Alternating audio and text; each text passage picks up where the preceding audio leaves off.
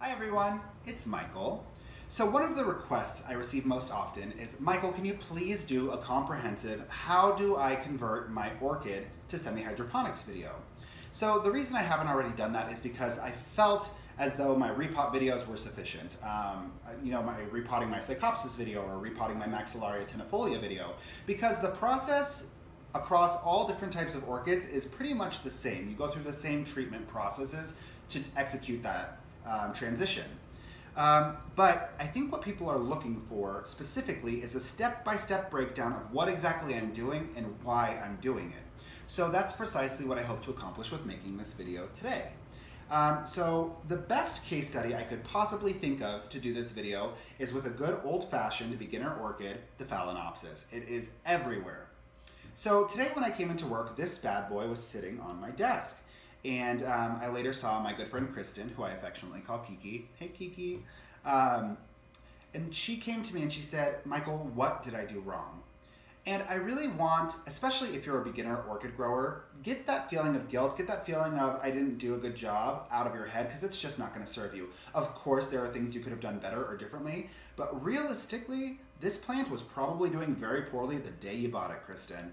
And let me explain that. From a business perspective, whether you are a greenhouse or Home Depot or a grocery store, the objective is to raise a mature orchid plant that is flowering as soon as possible. So let's think about the facts that we know. Every time you change the medium on an orchid, it sets the plant back. Every time you change the medium on an orchid, it's more expensive and more costly and requires more labor. So we know that everyone who's trying to raise and sell orchids is going to try to do it for the most part. There are of course some exceptions, some specialty orchid houses don't do this, but for the most part they're going to just try to expedite the process as much as possible and not think too critically about the overall health of the plant. And sidebar here, but if they did spend a lot of time thinking about the health of the plant and taking every proper step, this plant wouldn't cost, what does it usually cost, like $15 to $20? It would probably cost a lot more. So it's a blessing and it's a curse. But the way that this typically goes is they have a seedling, a little baby orchid plant, they put it into a plug of something water retentive like sphagnum moss, and when the plant grows up, rather than removing the medium, they just fill around the pot with bark or more sphagnum moss, and they continue to do that process until we arrive right here. Now, the problem with organic medium is that after a period of about 2 years, it starts to decompose and compact. Because these plants are epiphytic and they grow with open air, the roots need to breathe. But as the organic medium disintegrates and compacts, it starts to suffocate the roots. Once the roots are suffocated, they start to rot. And once they rot, the plant can't properly hydrate. And that's how we have arrived where we are. So I just wanted to give you a snapshot of how your plant has arrived at this process, because it really isn't entirely your fault. But you can do things to bring it back, and that's precisely what I'm going to do on Kristen's behalf today. So that being said, let's go down and I will walk you through each step in this process. So the first step in this process is to soak the existing root system and potting medium. And this serves two essential functions. One, it's going to moisten and loosen all of the existing potting medium, which will make it a lot easier to remove in a moment. But beyond that, it's going to hydrate any of the viable roots. So typically when the roots are dry, they're a little bit more white, and then when they're hydrated, they turn a little bit more green. So it'll help us identify what the healthy roots are and what the dead roots are as we go through the process of removing decomposing medium. So let's go ahead and get it soaking. I typically do for a period of about 15 minutes. Okay, Google, set a timer for 15 minutes. Okay, 15 minutes, starting now. 15 minutes is up, so let's go ahead and remove this old potting medium.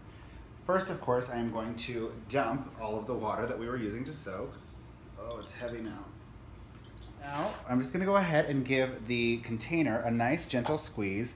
That'll help to loosen up all of the roots from this guy in case it's just really, really insistent that it wants to hang out.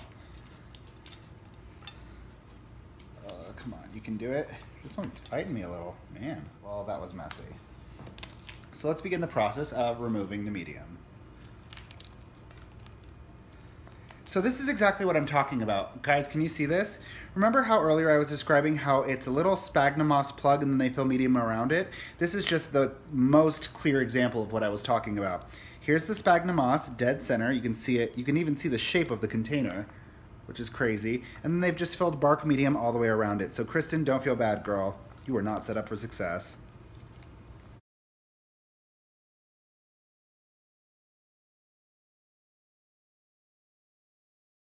Okay, guys. So I removed as much of the potting medium as I could. Now I'm going to go ahead and give the plant a little rinse, and I'm also going to remove these flower spikes because they're getting in the way. So something to know, always use tepid water when you are interacting with orchids. These are tropical plants, and cold water is going to shock them and burning water is going to burn them. So I'm going to take this over to the sink and honor that rule while I wash this.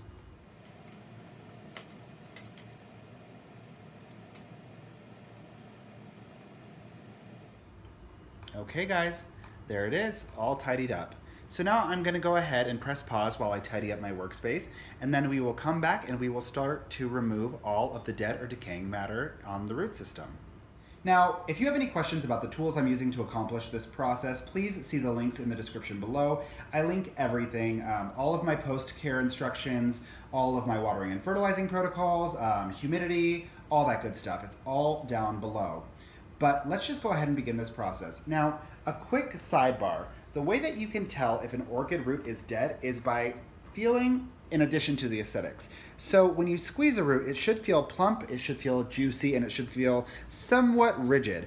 But with these ones, you can see it's hollow, it's mushy, and if I were to pull it, it actually, let's see, it'll actually begin to separate. And you can see the velamen, which is this coating on the outside of the root, peels right off. And that's a telltale sign that your root is dead.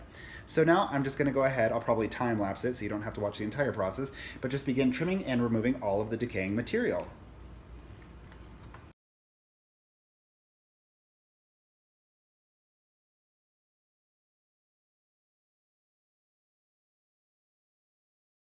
All right guys, I've just completed the process of removing all of the dead and decaying root system from this orchid, and you can see that there's not a whole lot left, but it is truly for the best.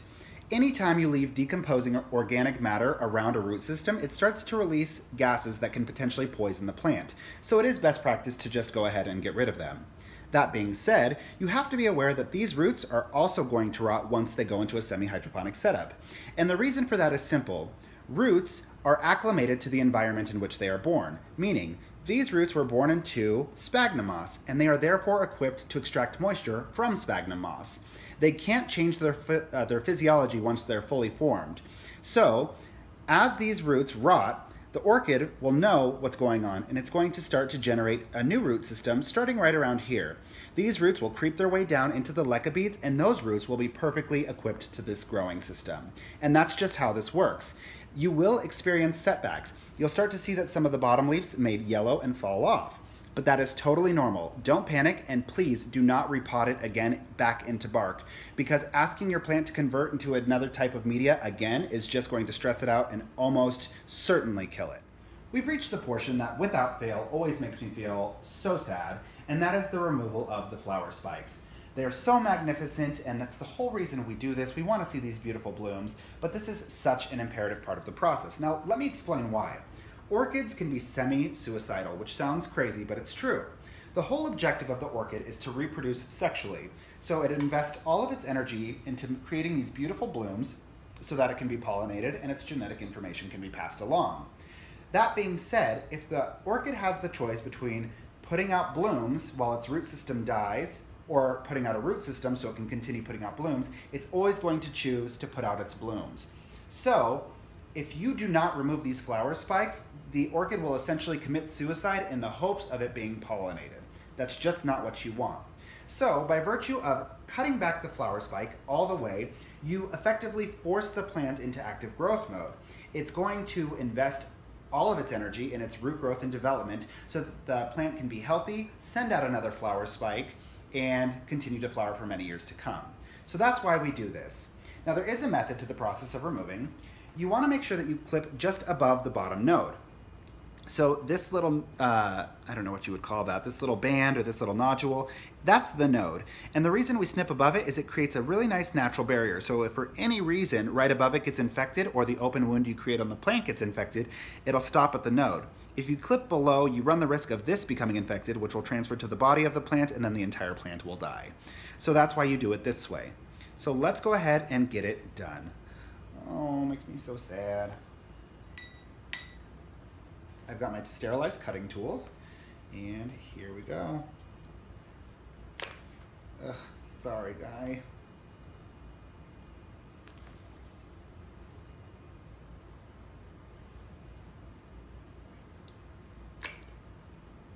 And there they go.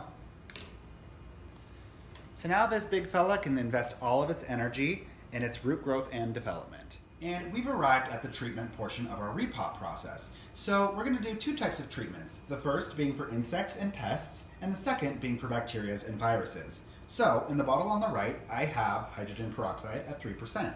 So I'm just going to go ahead and give the root system a quick spritz. And any snails or any other insects that might like to munch on your roots are going to be immediately eradicated in the process. So now while that settles, I'm going to go ahead and grab my second bottle, which has a solution of rubbing alcohol and dish soap. And I'm going to spray that all over the leaves of the plants.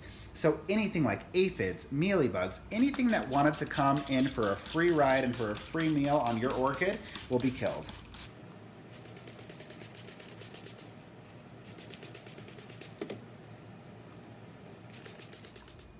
All right, now that everything has been treated in the appropriate solutions, I'm gonna let this sit for 15 minutes. Okay, Google, set a timer for 15 minutes. Sure, 15 minutes, starting now. 15 minutes has passed, so I'm gonna give the orchid a quick rinse to wash off all of the treatment solutions, and then we're gonna come back and treat for viruses and bacteria.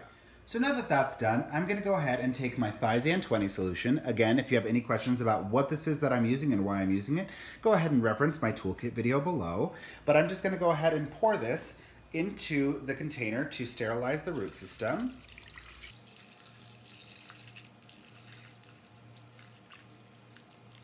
And while that soaks, I'm also going to go ahead and take the same solution, which I have in this spray bottle here, and treat the leaves, just in case there are any hidden viruses. Once again, I'm going to leave this for about 15 minutes. Okay, Google, set a timer for 15 minutes. Okay, 15 minutes, starting now. We've finally reached the moment where we actually repot the orchid, so I've gone ahead and drained all of the Thiazan 20 solution, and now we're going to go ahead and take our pre-drilled semi-hydroponic container. Again, if you have any questions about how I do this, go ahead and defer to the links below. But we're going to take a layer of leca beads and arrange it all the way to where the drainage holes are. Now the reasoning behind that is you don't want to take the roots and just let them sit in water. So by virtue of placing the leca beads here, it's going to make the roots stop just above. Now when the new root system grows in and it grows down straight into the water reservoir, you don't have to worry about that because those roots are adapted for that specific environment. These ones, however, are not, and we want to slow the process of them decomposing as much as possible. So go ahead and grab that layer and fill.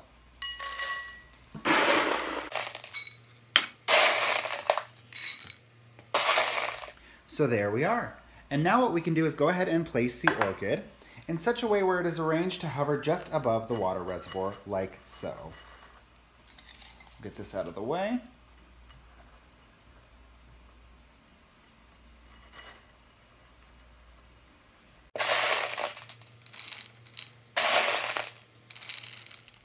All right, so now that the orchid is repotted and fully situated, we're going to go ahead and give it a little bit of fertilizer and Kelp Max solution. I'm going to go ahead and take this nutrient solution and I'm going to flush it through this semi-hydroponic container. Now what this is distilled water, orchid fertilizer, and Kelp Max, which is a powerful plant growth stimulant which will help initiate new root growth. I almost forgot one super important step, which was to use cinnamon. So cinnamon is a great natural antiseptic, and it's going to go ahead and help to close the wounds I created when I snipped off the flower spikes. So I'm just going to go ahead and take a little Q-tip. I'm going to dip it into the cinnamon, and I'm just going to go ahead and put a little dollop right on top of the open wound. And what that's going to do is it's going to sterilize the cut, and it's also going to help it dry really nice and neat.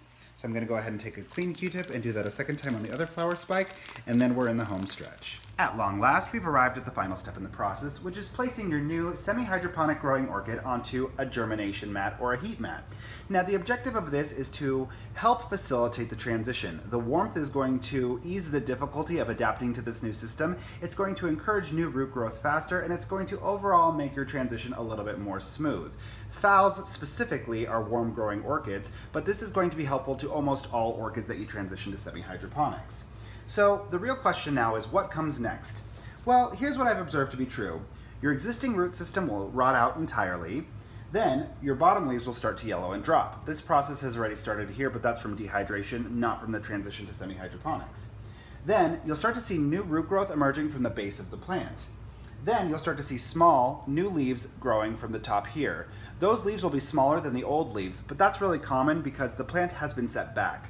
But when the leaves return to their original size, that's when you know that your plant has fully adapted to semi-hydroponics. So that's pretty much it, guys. Kristen, I'm gonna go ahead and hold on to this plant until a new leaf comes out and you've got a nice new root system that is well established. And then I know that you're gonna do fantastically caring for this orchid. Thank you, as always, for spending your time with me. If you have any questions, concerns, comments, please leave them in the section below. And be sure to like, subscribe, or share if you find this useful. Thank you so much for tuning in, guys. Have a good one.